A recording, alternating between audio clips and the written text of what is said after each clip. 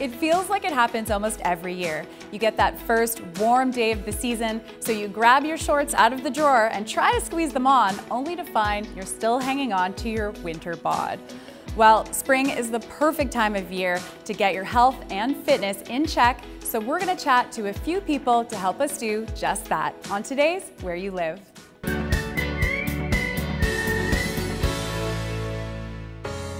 So whether your goal is to get strong for biking, hiking, or climbing season, or maybe you just want to look really good in your new bikini, there are lots of folks here in the Sea to Sky that can help get you on track and feeling good.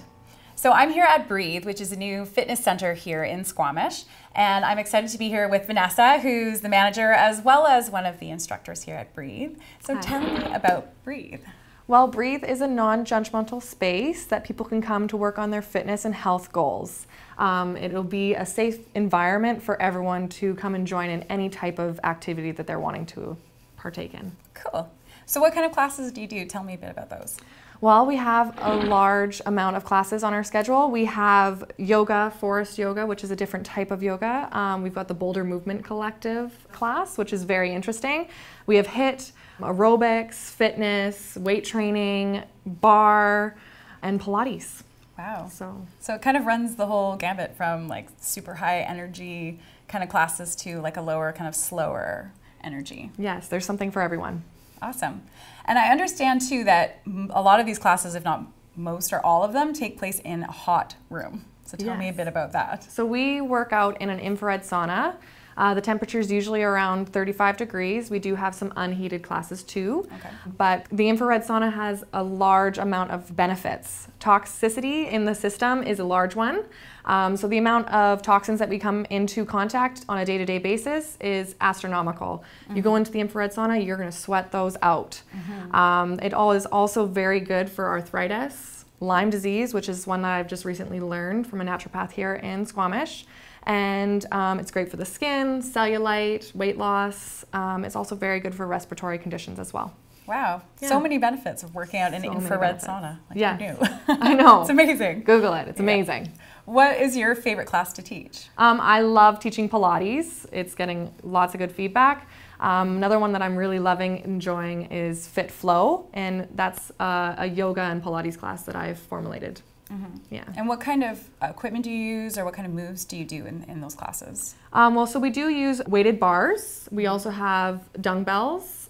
We have Pilates balls, which I can make some really mean moves with those ones. We've got blocks. Yeah, I think that's about it. I think that covers it. And yeah, we do weight training moves, easier controlled movements for the Pilates. So it's really good for everyone from young to old to come to a Pilates class, because we do get the heart rate up, but we also come down to the mat and do some more like toning moves, slower controlled movements. So like muscle conditioning. So say you're a climber and you're looking to condition your muscles a bit for that, you can do some moves that strengthen the arms, like with bells and bars and things. And lots of movements where they are doing multiple moves. So like we'll be holding our legs in a certain pose, leaning forward, doing reverse flies, working the shoulders, working the back, as well as working the legs. Very cool. Yeah. Wow. Are you noticing that it's getting busier because it's springtime? Are a lot of folks starting to come out trying to get fit for summer? Yes. Well, we are new in Squamish, so we have had a lot of interest and lots of people coming to check us out. But we have had a lot of people coming in getting ready for that summer bod. Yeah. Any last minute tips maybe you want to give to our viewers at home for how to get fit for summer? And I would have to say creating realistic goals for yourself and everything in moderation. It's key. Yeah. Great. Well, I'm looking forward to checking out some classes here at Breathe. I think it's going to be really fun. I'm looking forward to seeing you in the studio. Wish me luck, everyone. It sounds challenging, but you know, it's great to have a nice variety of classes to get out there. And I think having a variety of classes is good for people too, because it keeps your interest level up. Cross-training. Cross-training is key. You got to stretch it out. You got to do the restorative classes as well as doing the fitness high-intensity training. Yeah. Great. Well, I'm looking forward to it. Thanks for being on the show today. Thank you for having me. Yeah, no problem. Coming up after the break, I'm headed up to Whistler, where I'm going to chat to a few health and lifestyle coaches. They're going to help me get my diet on track and also give me some fun tips and tricks for that. And that's coming up after the break.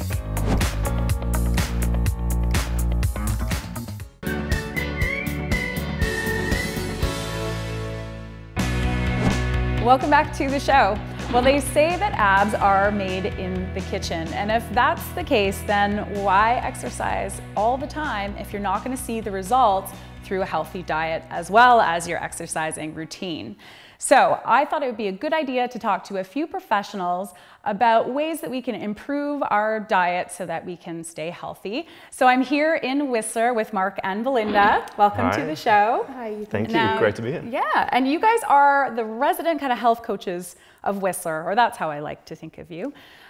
So I wanted to pick your brain a little bit today about having a healthy diet and maybe some tips and tricks that can help our viewers at home. What do you think about that? Absolutely, sounds great. Awesome. So what do you think, in your opinion, is the biggest struggle that people face when they decide that they want to go on a diet or lose some weight?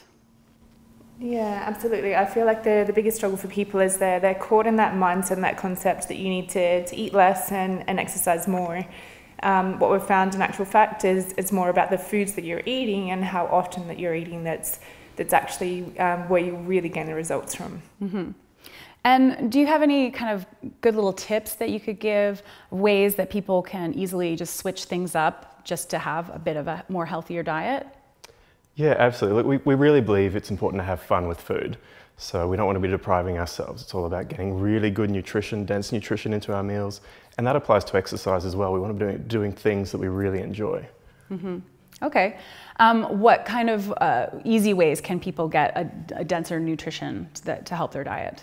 Yeah, I guess a good way to start with is dropping coffee, dropping any processed foods, and alcohol is a great start for people. It then gets you thinking more about simple whole foods. Okay. Well, see, that's right off the top. Those are like 3 easy things that you can do that really make a difference. Yeah. And you guys are the pros, you're the professionals. So is there something you can recommend that perhaps people haven't thought of to do, or they just wouldn't know that they could do this and how beneficial it could be to having a healthier lifestyle? Oh, wow. I mean, there are so many things, but really I think it's all about focusing on quality over quantity. So taking the foods that you love, and even if they're indulgences, we don't want to be depriving ourselves. So enjoy those still, but just consume them mindfully, really enjoy them, and monitor the quantity you're having. So yeah, like I said, just having fun with it. We love food, we love to cook, and we don't want to be depriving ourselves. Mm-hmm. I like your train of thought. Because nobody wants to, exactly, you want to balance, but you don't want to be depriving yourself, because it seems like that's when people really crash. And absolutely. Look, it's really the 80-20 rule, right? 80% good, 20% have some fun with it. Right? Okay. What are the most common struggles that you see with your clients in terms of sticking to a healthy diet or lifestyle? Yeah, I think one of the biggest things is people often take the pleasure out of food. So as soon as they think about healthy eating, they think about dry raw foods. They think about eating dinner as well without any sauces, and all of those little bits and pieces that actually give you a lot of pleasure. They make you feel full. They make you, they help you to enjoy your food. So making sure that you're still, whatever it is that you're eating, you're still getting pleasure out of the food that you're eating. Mm-hmm. And I feel like there's a lot of recipes these days that are so tricky. You're still getting the satisfaction of maybe something you craved, you're just making it differently with different ingredients that are better for you. Absolutely, healthy swaps. Mm-hmm. Yeah. Okay. Get a little creative. What are the biggest inspirations that you see after you've helped someone and they're feeling healthy, they're feeling good, they've lost some weight, they're on track? What are the inspirations that you see? Yeah, well, I mean, for me, it's the guys that I get to work with, and often you see guys have really devoted their life to their career and their family, and it's their health that's fallen by the wayside. So when I get to take a guy from a place where he's just not living in his optimum health, and we can increase his energy, we can get him feeling confident and loving his body, putting himself first for the first time in a long time, it's amazing the spillover effects, how that shows up in relationships, in parenting, in the workplace. So I just love seeing that. Mm-hmm. How about you, Belinda? Yeah, for me it's the exhausted, depleted mums. They're the ones that come and they don't have anything else to give, and they feel lost, they've lost themselves. They step into this journey and they gain incredible energy. They've got the energy to run around with their kids again. They feel like themselves again. Like that really fills my heart and is the greatest inspiration for me. Nice. And the driver for what we do. Great. Well, I was hoping maybe since we're here in a kitchen that you could perhaps show me a quick little recipe, something that's fun and easy and good for you. Yeah, absolutely. We've got a smoothie bowl, so we can walk through this. Smoothie bowl. Awesome. All right, jump in. So what do we have? So what we have to get started, so we have a blender, we have some ice, so we've got about 6 ice cubes, we have some water as well, so it's just ice and water mixed together. Okay. We have some protein powder as well, so this one, we swap between a whey-based and a dairy-free shake, so this one has rice and pea protein, all natural ingredients. It has prebiotics, probiotics, live digestive enzymes, as well as a whole lot of vitamins and minerals. So it's a great way just to provide yourself with a lot of energy throughout the day. I guess it would be good to make sure that if you're going to do a smoothie or a shake, that you're using a product that is good for you. I think there's probably a lot of things on the market that have a lot of sugar and maybe not so good ingredients. So I guess just being careful about that would be important. Yeah, absolutely. And we've got chocolate. Yeah, so this one's a chocolate shake, so really, really nice. So all we do is add the protein powder, throw a banana in there as well. Super, super simple, and then we blend it. Okay.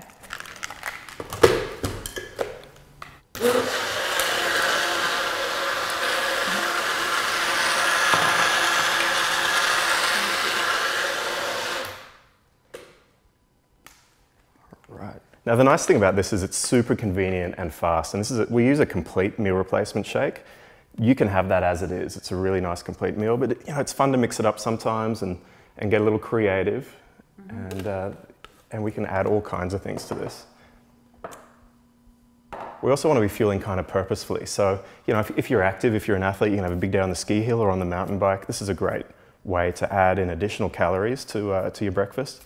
We're getting high protein, really nice way to fuel for that day and keep the energy high. Great. And what are we going to add? So this is some natural muesli. So there's no additives, no preservatives, and a great mix of nuts and seeds. So just a little bit of crunch, a little bit of fibre. So we just put this on the side and it makes it look pretty. The kids love this as well. Perfect. Yeah. And then just to top it, I'm going to pop some extra banana on top as well. So great for just some extra fuel, but also great flavour as well. Awesome. Wow. That's really pretty. Well, thank you so much for showing me the smoothie bowl and also for all your tips and advice today. We take it to heart. I've learned some things that I'm going to apply to myself in my own life, but I think having a health coach is great, and what you guys do is wonderfully inspiring to a lot of our locals here in Whistler. Thank you. It's a pleasure. Thanks for having us on. Thank you so much for having us. No problem. So having a health coach is just one of the ways that can help keep you motivated and healthy on your health improvement and diet journey. So it's something that you could always look into. Coming up after the break, I'm going to be headed up to Pemberton to meet with a personal trainer who's going to help me kick my fitness routine into high gear and keep it going. That's after the break.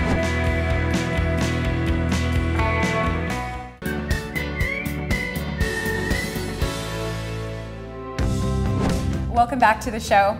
So I've decided to come up to Pemberton because I wanted to try a different kind of fitness routine. And it's brought me here to Kafuka Fitness, which is located right across from the barn in downtown Pemberton. And I'm joined by Jess, who's one of the founders and a trainer here at Kafuka. Welcome to the show. Hi, thanks.